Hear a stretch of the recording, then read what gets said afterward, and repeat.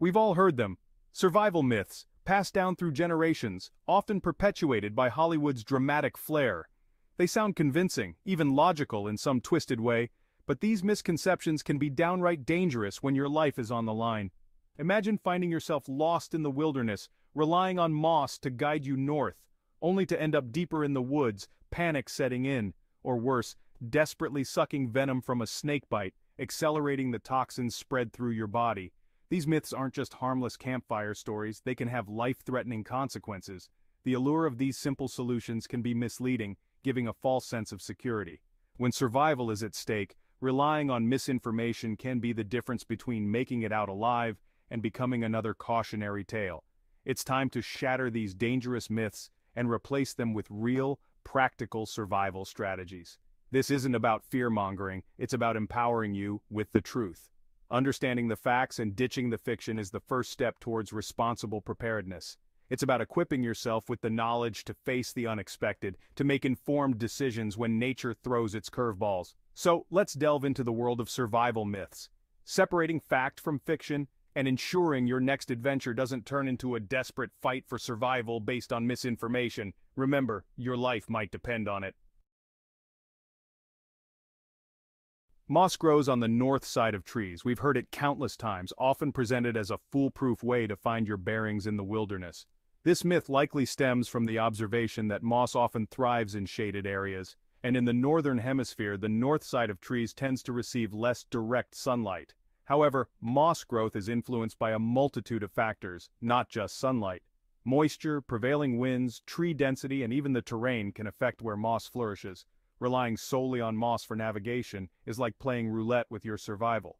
You might stumble upon a patch of moss growing on the south side due to a water source or a gap in the canopy, leading you further astray. Instead of relying on this mossy myth, equip yourself with a compass and a map. Learn to use them effectively, and always have a backup plan.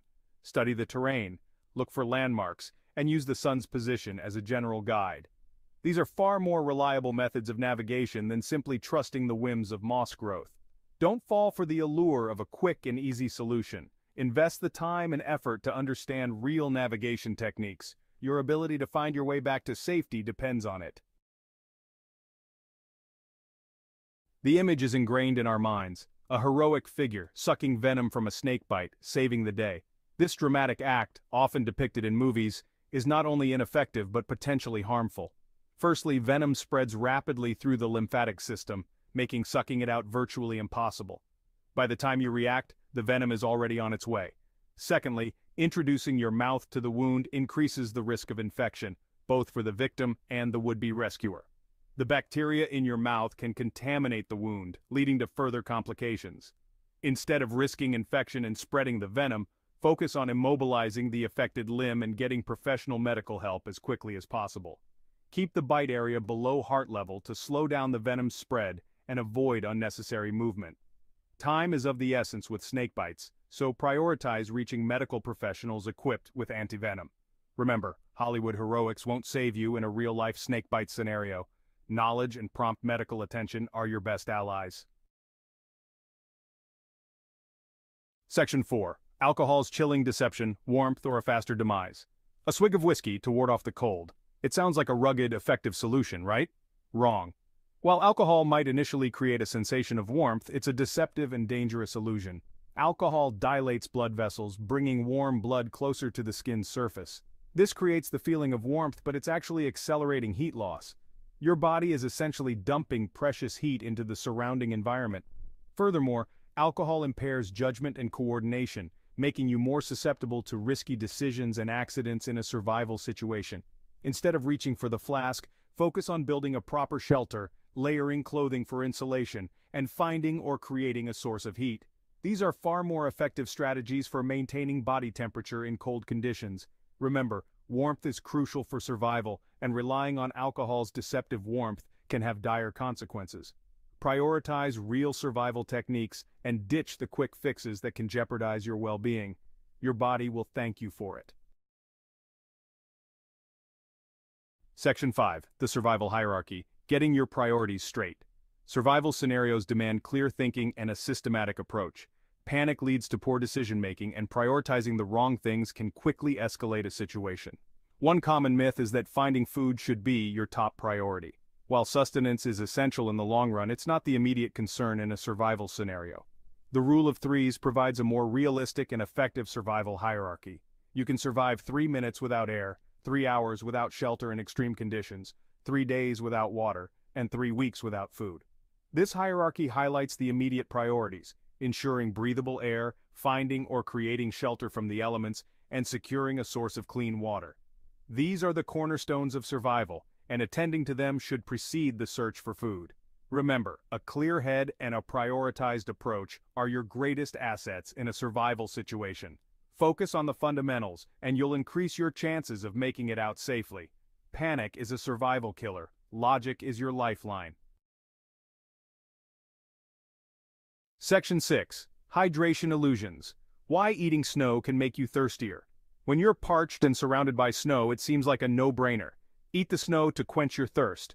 However, this seemingly logical solution can actually worsen your dehydration. Eating snow lowers your core body temperature, requiring your body to expend more energy to warm itself up. This energy expenditure further depletes your hydration levels, leaving you thirstier than before.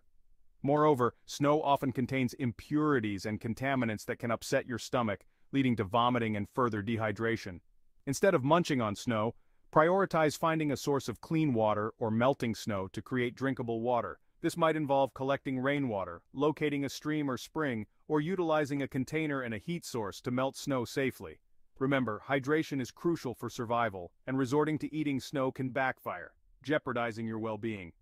Focus on safe and effective methods of hydration to ensure your body has the fluids it needs to endure a survival situation. Don't let the allure of a quick fix lead you astray.